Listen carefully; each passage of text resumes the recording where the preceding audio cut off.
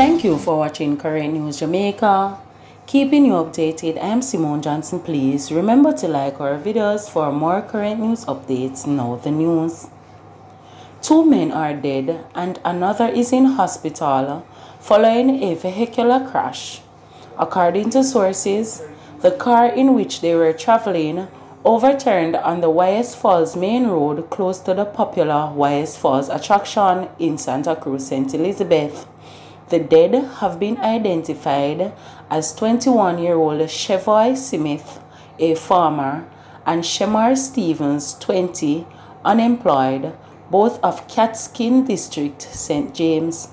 The driver, a 23-year-old member of the Jamaica Defense Force, was admitted to hospital in stable condition. According to reports, at about 6 p.m., the driver apparently lost control of the vehicle, which climbed an embankment and overturned several times. All 3 men sustained multiple injuries. Smith and Stevens were pronounced dead at the hospital, while the driver was admitted in stable condition. News just in.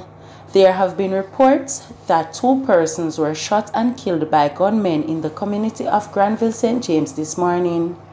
Their house was reportedly set ablaze by the gunmen. We will have more for you in subsequent newscasts. We appreciate you watching Current News Jamaica.